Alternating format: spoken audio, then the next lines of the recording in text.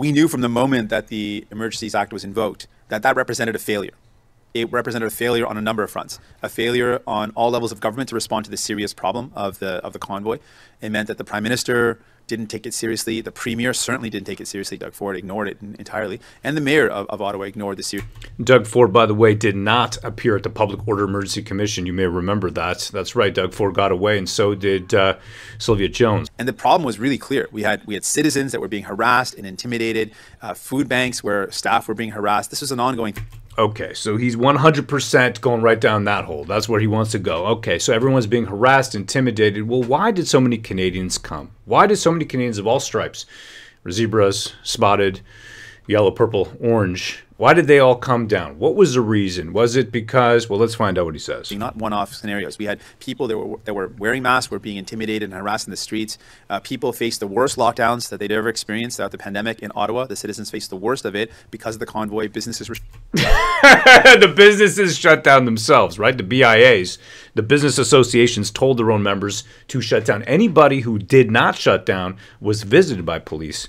You may remember Iconic Cafe and many other locations, many other places that were intimidated into shutting down. This is absolute bunk. I'm amazed to see this, appalled. Shut down. Kids were struggling to go to school. People couldn't sleep at night. It was pretty horrible.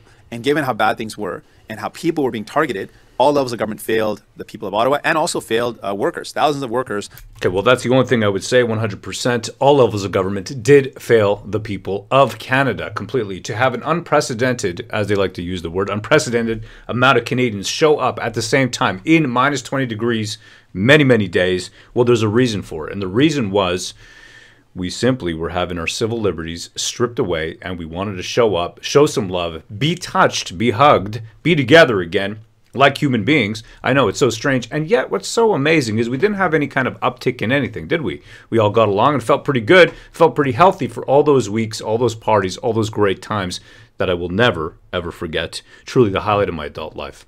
Lost thousands of hours of work because of shutdowns at the border.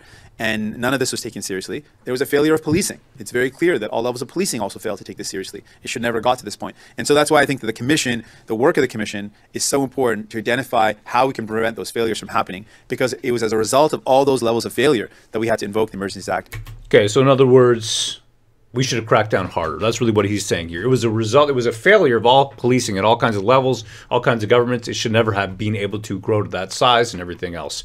That's great, Jagmeet Singh. That's great. Absolutely. His name, by the way, is Jimmy Dhaliwal. That's his birth name right there. He's a put-on faker.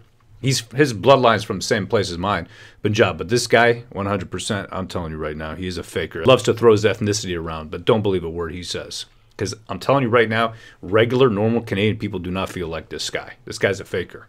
And that it was in no way a success. It was an example of the serious failures that occurred to get us to that point. So I'm hoping the commission will highlight how we can avoid getting to that point in the future. What do you want to see addressed in the report once it is tabled?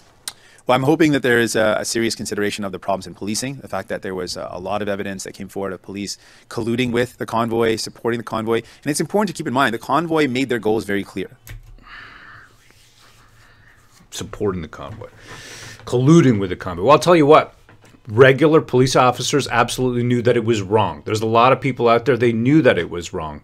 But colluding with, where are you getting your information from? That's what I want to know. What are you talking about, colluding with?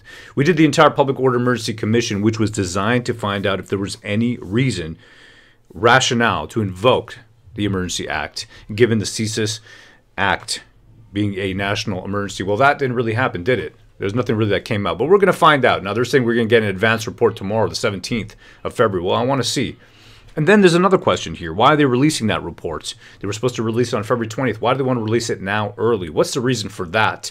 Given that so many people are coming down to Ottawa in the next 2-3 days, do they want to engineer something? I don't know. You tell me. But I'll be there, downtown Ottawa, regardless, with all my brethren, saying a big hail to freedom. That's right. Honor, accountability, integrity, and loyalty. We're going to be hailing freedom tomorrow together next couple days, regardless of what the government says or doesn't say. The convoy, the organizers, there's maybe many people that maybe didn't know this, or maybe people that were unaware or weren't participants, but the organizers, the central organizers, made it very clear what their goal was. Their goal was to overthrow the government. Okay, absolutely not. It was said 110 times, and I don't know how many more times we've got to say. I can tell you right now, Bridget Belton, who actually led one of the major parts of the convoy coming in, who was one of the big initiators of this whole thing, She said it so many times. It's about the fact that I didn't know if I would be able to come back through the border. Sorry, I can't use that word. The mandates, okay, stopping her from coming through the border without having any kind of paperwork. This was the reason. End all mandates. That was the thing. And now they want to put up a straw man specifically about some MOU, right? One document that some people wrote, and just smear the entire people, the Canadian people that came out en masse, thousands upon thousands of people.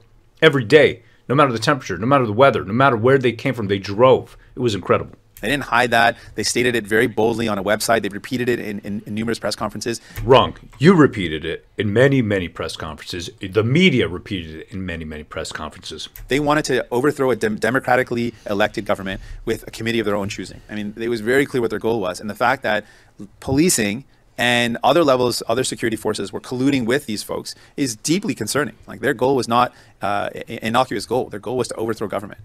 Oh, thanks. You could even see his body language right there.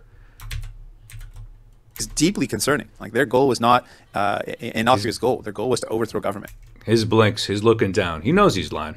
And to replace it like in a fascist way without having any elections, without having elected officials. Pretty serious that security forces were still working with them despite their very clear stated goal. So that's something that I hope is addressed.